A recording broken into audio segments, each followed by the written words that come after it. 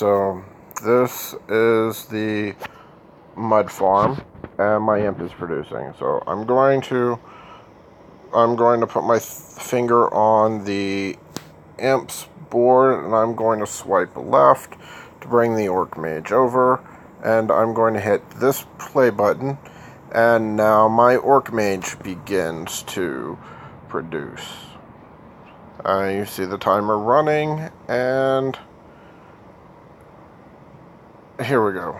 Now my mud farm may be looking backwards because I have two. This is the one that you purchase for free at the beginning, and this is an extra I unlocked.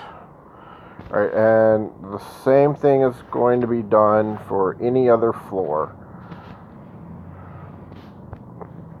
See?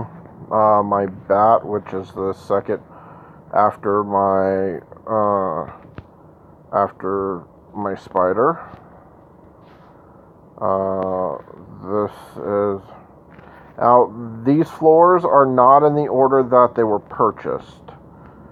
I rearranged them out of this form. This allows you to quickly teleport. The hammer button allows you... This is the floors on the top with the arrow pointing up, and these are the underground levels. Again, I have them sorted in a particular way for my gameplay style. Just hit the number on the right here between the letters. Let me move this. So, yeah, the number that is changing as I go down is the floor number, and you activate the elevator and the room editor. But yeah, it is really simple. Alright.